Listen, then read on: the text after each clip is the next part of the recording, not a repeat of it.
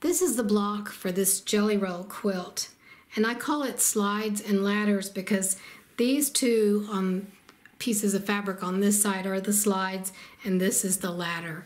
It's just a name I made up. I saw a picture of this block, but I couldn't figure out where it originated. The quilt you just saw in the beginning of this video was made with these fabrics, and these are basically just a bunch of scraps I had from width of fabric strips. They're 2.5 inch wide strips times the width of fabric, and they were all leftovers from various projects, mostly from jelly rolls and from pieces that I cut myself.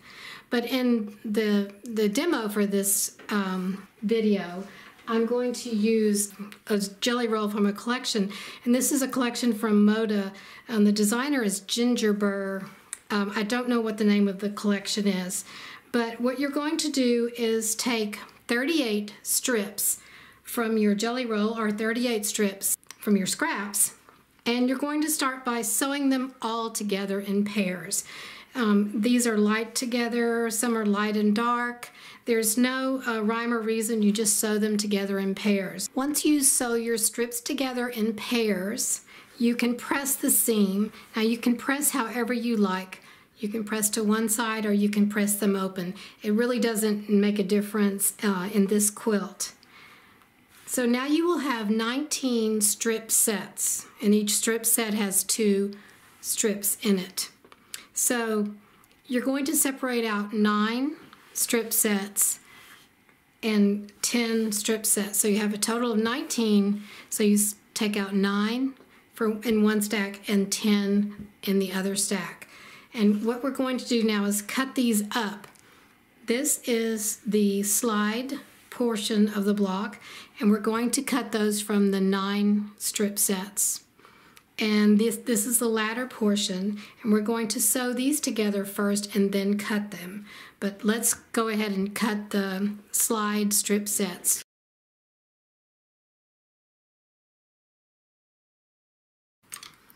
Okay, now for the slides, we have our 9 strip sets, and we're going to cut 8.5 inch segments. So cut off your selvage first, and then we're going to measure 8.5 inches. And then cut a segment. And do that all the way down.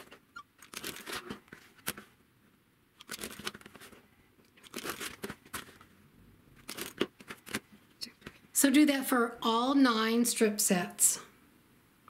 So you should have 45 pieces when you're finished.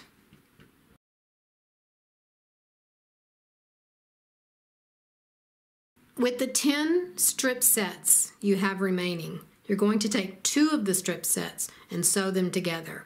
And do that for all of the 10. So you will have 5 of these strip sets now that have 4 strips in them. And we're going to cut these into 4.5 inch segments, and these will be our ladders.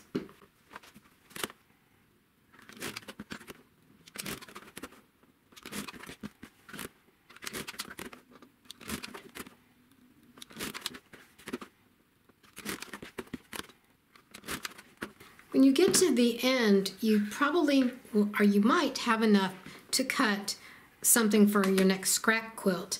And I'm going to see if I can get 2.5 inches on here, and I can. I'll have a little bit of selvage, but I'm going to cut it anyway.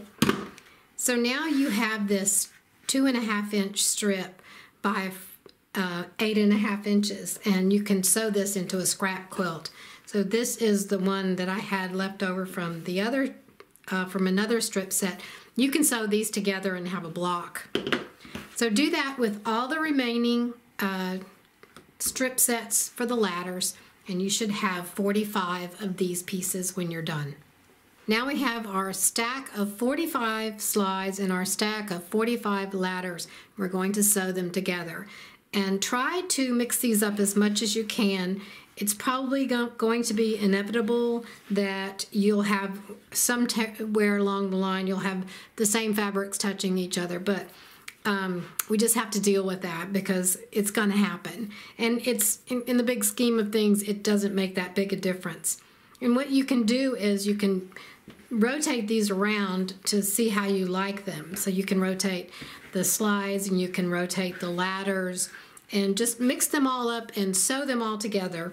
And once you sew them like this, this is what it looks like. This is the other one. The slides are on one side, the ladders on the other. And once you sew them like that, I press toward the slide, but it doesn't really matter. And after you do all these, you'll be able to put them together in the quilt top. And I wanted to show you, I have these were the ends of the strip sets, the ladder strip sets, and I can put these together and make an 8-inch finished block. So it would go in your scrap quilt. So just sew that together, and this you can use for 2-inch finished. If you have 2-inch finished blocks, you can add them together and put them in your scrap quilt.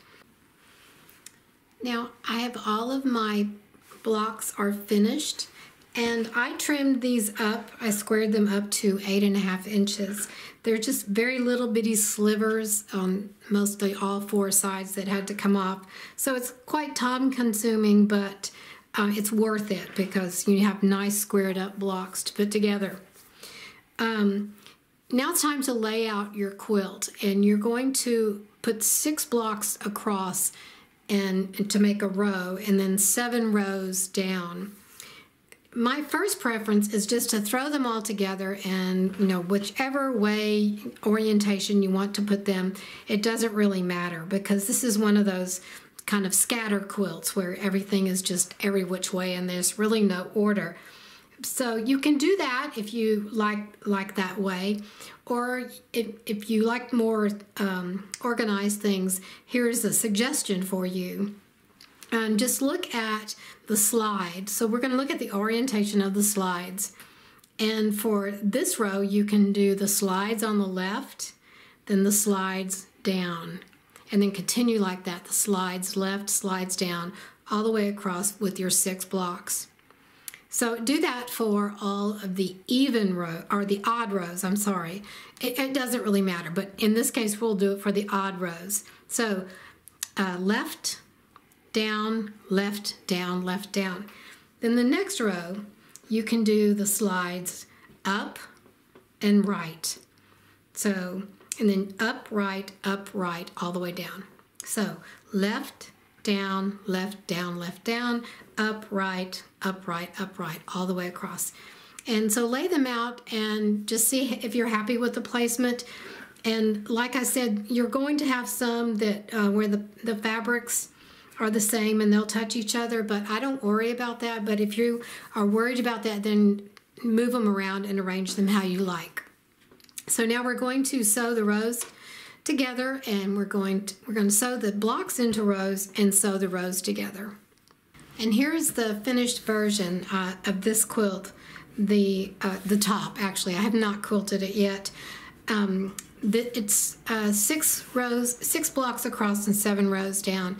And in the instructions, which you can, it's not a pattern download, but you can get the instructions on my blog, and in the video description or the show notes, sometimes they call them that, you can look and it'll have a link to my blog, and it will give you the amounts of fabric you need. And if you want to add borders, the quilt in the very beginning of the video had 2 borders, an inner border, which was also the binding, and an outer border, and it tells you how to put those borders on and how much fabric you need. So thank you for watching, and I hope you can put this cute little quilt together if you have a jelly roll, or if you have scrap strips 2.5 inches wide. Thank you for watching.